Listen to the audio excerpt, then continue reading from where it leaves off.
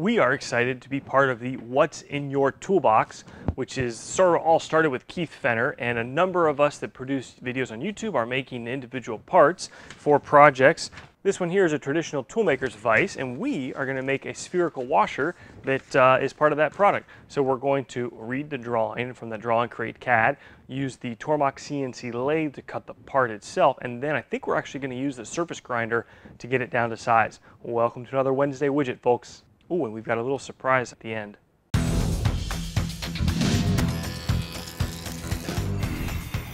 Here's our print. The first thing to notice, all of the dimensions on this one are 2 decimal places.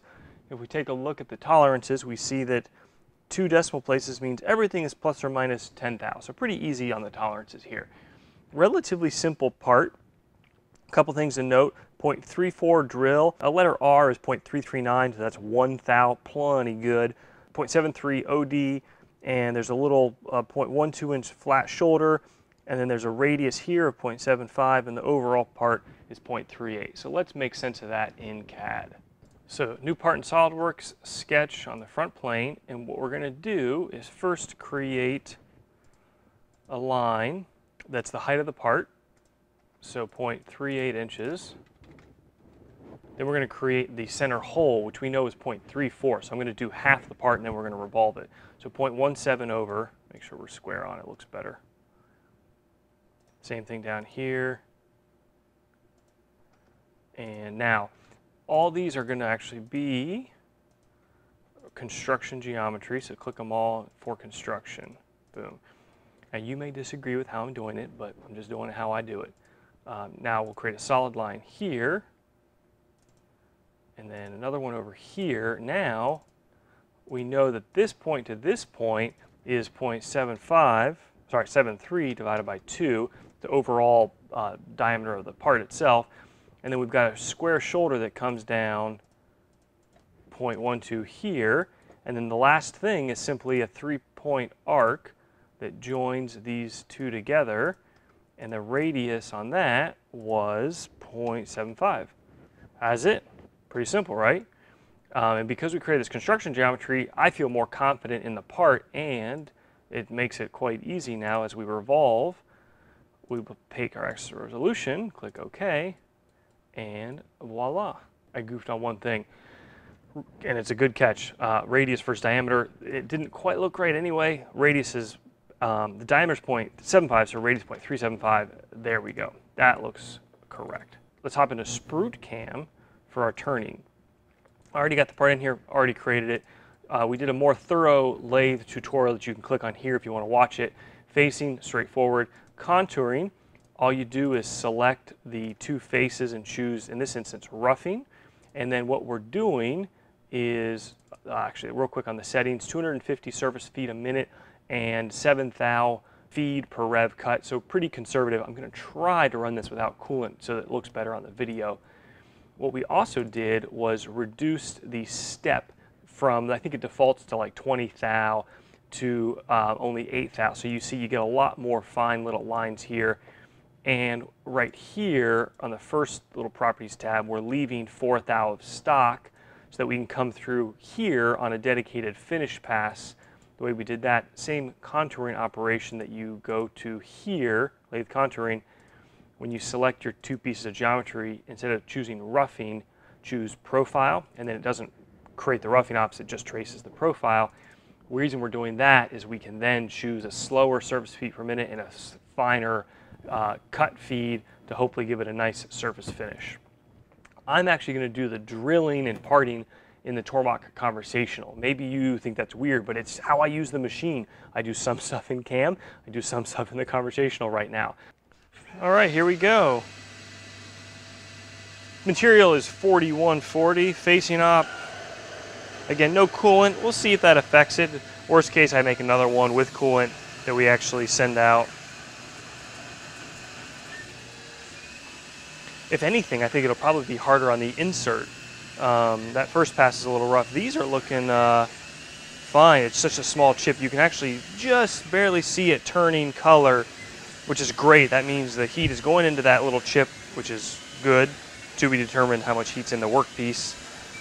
These are really, really small passes though, but obviously not really a problem given that the part doesn't take much time to make here.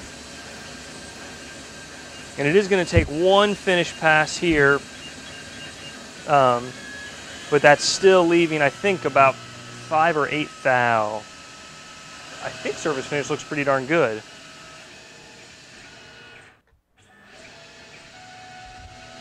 And here comes the finish pass. Barely taking anything. That's okay. All right, Path Pilot Conversational. We're going to first drill and tap. Tool 10 for me is a spot drill. We're going to just go down to, let's say, negative 0.07 for that. And post a file, I call it temp. Drill number 9, these are both gang tools, by the way, is my actual drill. We're going to drill that down to negative 0.55. Make sure we get all the way through. And we'll peck that at 0.05. Oops, peck is positive value. We'll do it at 700 RPM. Append to file. And then we will part it, groove or part on tool 3. We'll part it back at negative 0.39, so yeah, that's fine, at 200 surface feet a minute with our thinner parting tool. Pen to file, temp. There we go. All right, here we go, spotting. I actually did increase this, sorry, to I think about 0.18. I forgot that I'm not using a 90-degree mill drill to spot, but rather a quote-unquote spot drill. You want to go a little deeper. And here we go. Oop, hold on. Fix the coolant.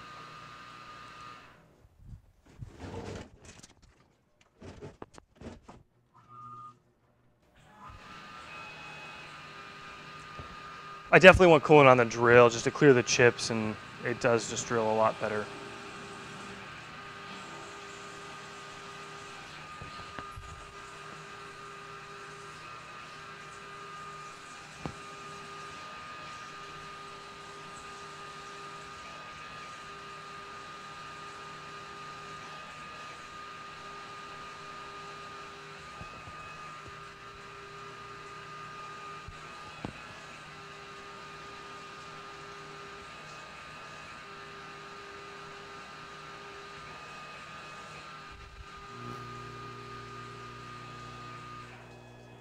Well, we're going to do something a little different. We haven't parted it off yet, but we're going to take it out because we're only parting it off at a rough dimension anyway.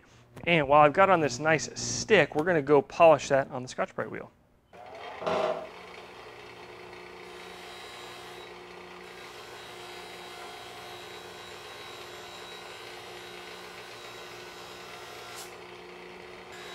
Look at that. Beautiful.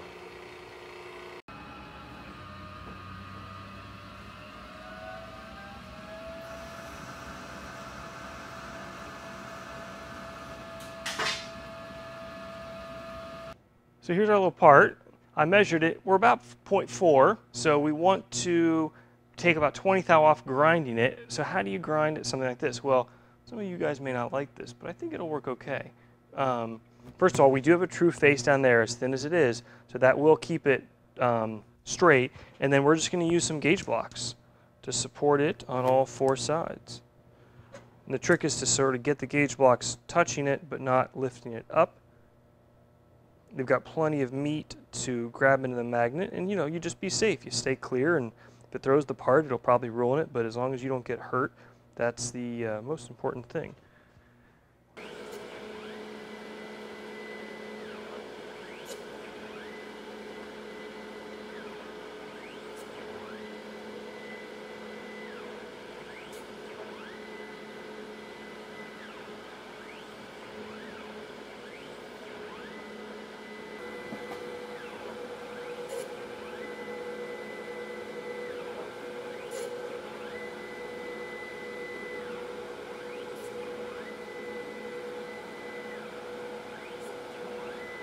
All right, part is done.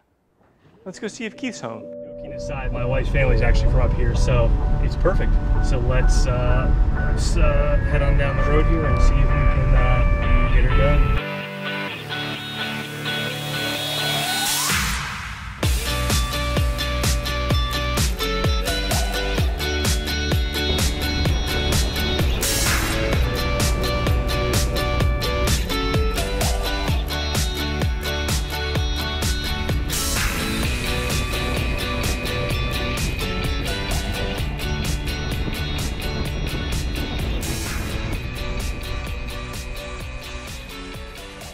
Turn right machine works, here we are.